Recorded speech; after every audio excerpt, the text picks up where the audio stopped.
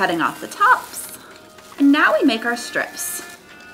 You can see that this is by far the easiest way to make our Plarn strips.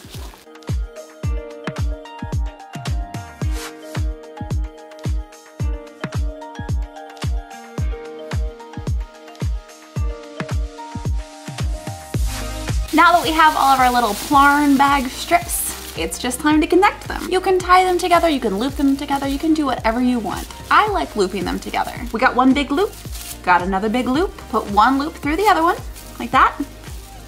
Grab the loop and pull it through.